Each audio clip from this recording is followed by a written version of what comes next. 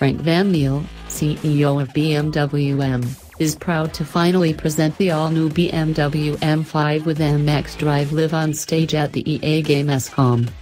This marks first time BMW has revealed a car through a videovgame partnership, unveiling the new BMW M5 at Gamescom, Europe's biggest trade fair for interactive games and entertainment. Need for SpeedTM Payback players will be among the first to experience the new xDrive all-wheel drive as they tear through the city streets and diverse landscape of Fortune Valley this fall. The biggest news about the new BMW M5 is definitely its all-wheel drive system with 3 driving modes, 4WD, 4WD Sport and 2WD.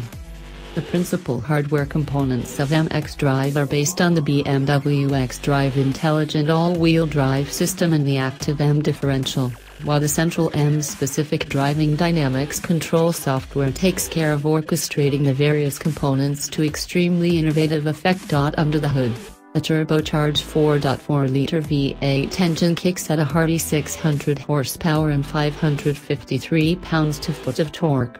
This bests the previous model's output by 40 horsepower and 53 pounds-to-foot of torque. Remarkably, peak torque sets in at just 1,800 revolutions per minute, and it remains constant up until 5,700 revolutions per minute.